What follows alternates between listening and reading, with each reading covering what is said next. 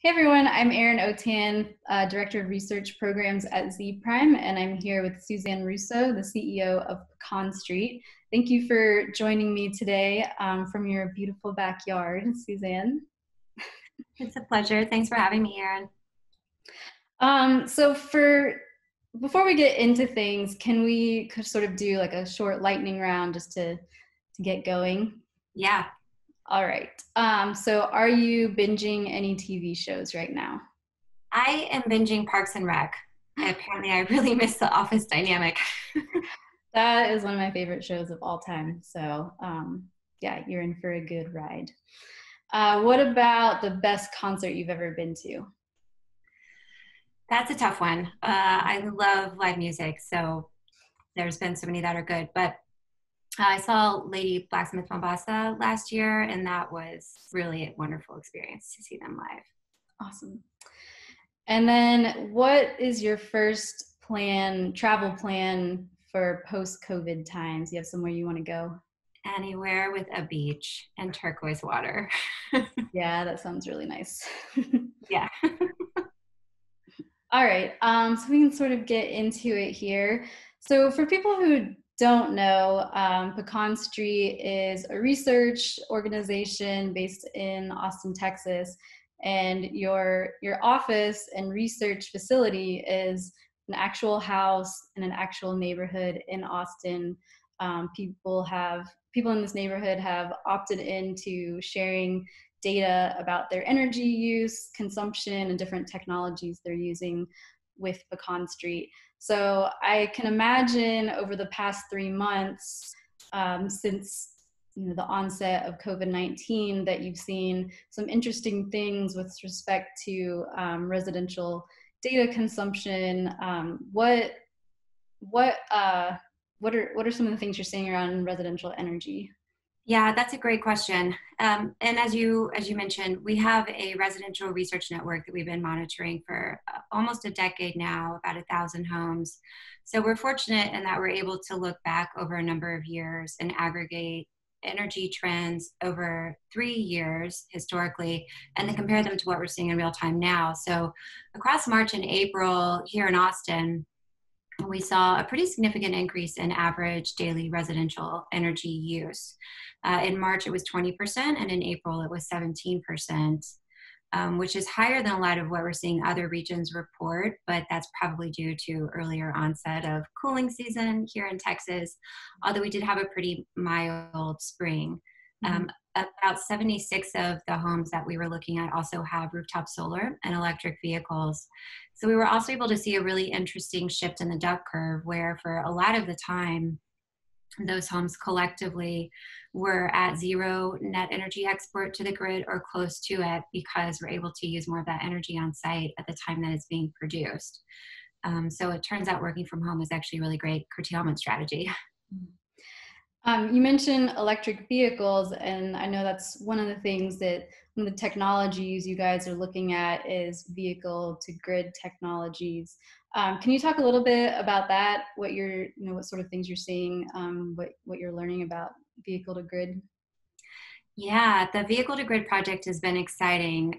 So in partnership with Austin Energy, with funding from the Department of Energy, we were able to install Texas' first grid-connected V2G charging system. So at our lab in the Mueller neighborhood in Austin, we have a couple of electric vehicles. We're using the Nissan Leaf actually because it's the only one that doesn't void your warranty right now to do V2G. And there are a couple of exciting findings that have come out of that so far, which is still a pretty nascent research project. But the first is that V2G works and it holds enormous potential to really transform our carbon emissions and also to transform the value proposition that people get when they purchase an electric vehicle. So it's a whole other level of interactivity with the grid and with really interconnecting our electric system with our transportation system to get even more climate benefits at scale. And what we're trying to do is quantify what are those specific value propositions that the utility can get from households investing in electric cars and V2G systems. And then how can we make sure that households receive that benefit back from utilities so that we really are equalizing purchase and benefit of these technologies while helping the whole grid system become a lot more resilient and reliable. Do you think that this is going to have an effect overall on the electric vehicle market? Do you think that people are going to not purchase more EVs in the near future? What do you think the outlook is there? You know, I think just from reading the industry trends, it looks like overall people are going to be purchasing less cars in general, right? A majority of households are in a worse financial situation than they were a few months ago. So new expenditures like a car, we're just going to overall see a decline. And so along with that will be a decline in electric vehicle purchase overall as a gross number. But as a proportion of vehicle purchases, we hope that by advancing the state of V2G, by addressing the technology gaps that exist with integration of V2G into the grid across different types of vehicle manufacturers, and by figuring out what are those policies and programs that car dealers, car manufacturers, and utilities should have in place to get the value out of these purchases and get some of that back into the hands of households, that will be able to accelerate that market for electric vehicles a lot more quickly than what we were seeing before. Because electric vehicles do have this enormous potential to be an amazing resource for our grid. And so if you're going to be buying a car, why not buy one that actually lets you earn some money instead of constantly spending it on gas? Plus, they're really fun to drive. I can vouch for that. So another technology that I think we hear a lot about in other industries and even movies, artificial intelligence, but I think there are some real applications for AI in energy. What role do you see AI playing when it comes to energy? Yeah, I'm nervous about this question because it is surprisingly controversial still. But I think AI is a fundamental part of moving into the new energy future. And that's because we believe that more and more distributed energy is required to move us into a carbon negative energy sector, which is where we all know we need to be. And there are a number of benefits associated with that. A lot more clean energy jobs, which are good jobs. They're distributed around the country. It's a less expensive grid system to maintain and modernize. But to allow all those distributed energy resources to really work in a way that keeps the grid secure, or actually has the potential to make it even more secure, more resilient, and more affordable, we need to have a commensurate level of processing and computing and decision making that exists at the grid, and that provides central operators and the humans who need to be a part of overall management and stability of the grid with information they can actually process in real time. So taking all of the trillions of data points that are going to be coming out of households, making decisions in real time that let that load be balanced with supply, and then converting that data into the information points that we as humans need to have to make decisions with, that requires AI. But fortunately, there's a lot of data that's becoming available to technology developers. The Department of Energy and NSF are investing really heavily in getting AI developers engaged in helping us solve problems in the energy space. So I think over the next couple of years, we're going to see a lot of really useful applications of AI come into the utility sector and into consumer devices, not only to provide more entertainment to individuals to help optimize your life experience, but to let households work in tandem with our communities and our grids to provide affordable, safe, and reliable power to everybody. Yeah, I mean, you said you were nervous about the question, but I think as people learn more about AI and become more familiar with the technology, that maybe it won't become such a scary technology in the future. Yeah, and we've kind of gone down the rabbit hole on it because we're a data research organization. And we've been really happy to see all the conversation that's happening in that space around transparency of AI models and the need to develop AI solutions that are transparent in how they're operating so we can identify any built-in biases. And especially when you talk about applying AI to a sector like the electricity sector, which is just fundamental for our society to operate, but access to electricity is also considered a human right by the United Nations, making sure that that system and the way that utilities engage customers, the way that they target customers to participate in different programs, and the way that we're as households able to manage our energy use, that all of that is equitable and that we understand how those decisions are getting made is really important. So we're also seeing a lot of advancement just in AI ethics and again in transparency specifically that I think are critical to de-risk application of, Yeah. of AI into this sector. Yeah. So we've talked a lot about energy, but I know you all also do some research on the water side. What are some trends you're finding around water recently? Yeah, that's a good question. Water is more difficult for us to do research on than energy. Because it's harder to disaggregate water use over energy, which is interesting because there's a really big push in the electricity sector, and there has been for probably 15 years now, to develop software-based disaggregation solutions for energy so that we can better manage our energy within households and buildings. But because water is so cheap and it's managed by municipalities, as I think it should be, to ensure that everybody can afford water, we all should have access to clean water, right? As much of it as we need. But we've seen a slower level of advancement and sophistication in water conservation solutions than what we see on the electricity side.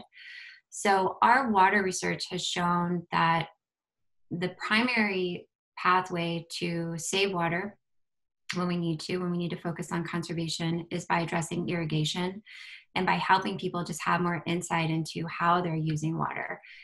We've done a lot of survey-based research as well with our households to see what do people think are the main users of water in their house, the main ways that they can better conserve water. And it's actually pretty misaligned with the reality.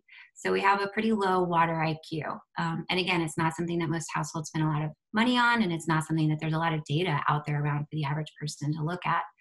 So most people think by taking shorter showers, turning the water off when they're brushing their teeth, that those are the right things to do to save water. But really, for most of us, it's addressing our yards.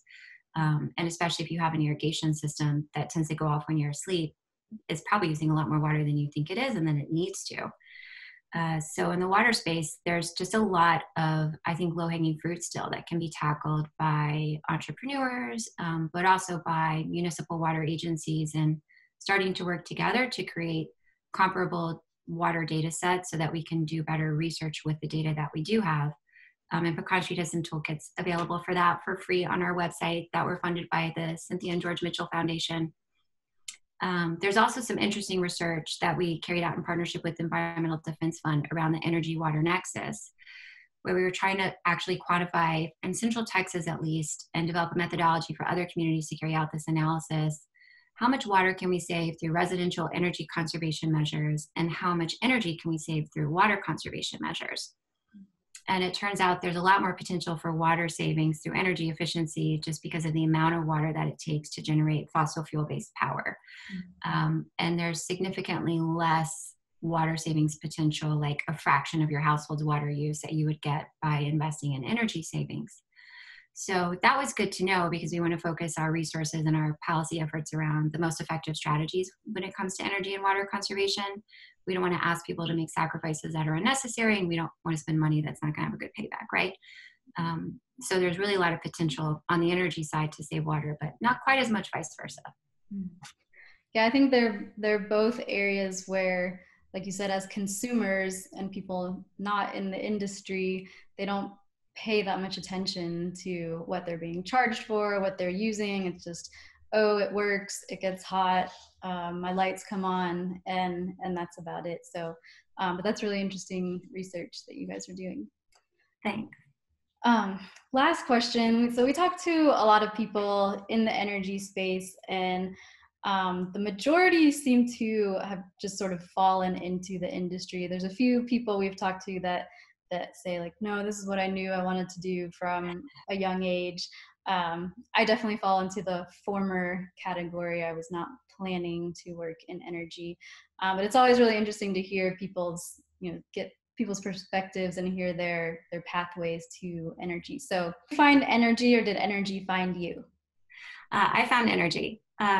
I always knew I wanted to work in conservation and sustainability. I have a particular passion for community-based approaches to sustainability, um, and actually household-based solutions. So really drilling down into what we do in our homes, which connects to everything else in our lives. Um, I worked in international community-based sustainable development for a while, and then started to see that climate change was going to undo a lot of the work that I was trying to do. And so for everything that I care about, human rights, equity, racial and socioeconomic equity, wildlife, just quality of life around the world, the freedom to pursue life, liberty, and justice and happiness, that we have to solve climate change. And so when I looked around at where is the biggest opportunity for me to do that, I first landed in green building and working with the city of New York under Michael Bloomberg to figure out how do we create green affordable housing. And I thought, if we can tackle that solution, if we can work in one of the biggest cities in the world, what was until about a decade ago the largest landlord in the city, they certainly create the most affordable housing on with limited resources. If we can figure out how to make that sustainable, we can solve a lot of these problems. And so that was a fun project for a few years. And through that work and really focusing on energy efficiency, I was able to backpedal even further into just power generation and overall power management. That's it, right? If we can solve that and we can start to integrate transportation into a clean electric grid, that's where I think we have huge potential in the short term to really not see the worst case scenario for climate change. So then Pecan Street was getting started here in Austin around that time. And it was such an interesting approach, a community-based approach to solving energy, which is not sexy, right? It's very technical. And bringing in the technology developers that are going to be needed to get us there, as well as the engineers and the researchers and the policy people. It was just fascinating. It's been a great model and a great ride, and I love it. And I think I'm going to take your question off the rail for a second here. But one of the things we've been looking at, as you know, there's a lot of dialogue happening around how the world's response to this pandemic can serve as a model for how we globally respond to climate change. And none of it's new. We know we need global leadership in policy and regulation, but this experience with the pandemic and looking at how communities responded has proven that point. I have a chart that I can pull up, or maybe I can send you if you think it's useful to include, where we were able to see, because we monitor houses on real time, that once information started to get out into the public domain, that the best way to protect yourself from getting COVID is to stay at home. And we saw about a third of our participants do that. And then when large events like South by Southwest started to get canceled, school spring break was extended a few weeks, and I think it became a lot more real to people. About half of our participants started staying home. And then when our city in Austin made it a requirement, they issued an ordinance that everybody needed to shelter in place, we saw the rest of the 50% come along. And we know we need the same kind of leadership on climate change that we've had in the pandemic, and policy and regulation are absolutely part of that, to direct markets and to help people feel certain about what is the best way to approach this problem. But also technologies like Zoom are what have enabled us to continue to work. It's enabled a lot of businesses to continue when otherwise they wouldn't have, and the economic fallout would have been even worse than what we've seen. And so that's the interesting balance we're trying to make at Pecan Street right now, is really thinking about what policy can we implement, can we advocate for, that is data backed, that we know is going to work, that's going to be effective and cost effective, and where there's a huge opportunity for economic growth. And then what's the Zoom of clean energy, right? What are those technologies that we need to actually let this happen in a way that creates prosperity, and that creates joy in your life, hopefully, instead of economic fallout. So that's kind of the angle we're trying to take right now at Pecan Street, and the conversations we're trying to have, mixed with a lot of conversations around how do we make sure this technology is equitable, that there's no built-in bias, that everybody benefits from it. Well, I know that everyone at Zpryme, myself included, really enjoys talking with you all and working with you all, and we're all really excited to continue following the work that you do, not just in the Austin community, but to see what you bring to the energy space in general. So I really appreciate you taking the time to chat with me today. Thank you very much, and have a great rest of your day. Thanks, Erin. It was a pleasure to talk to you. Take care.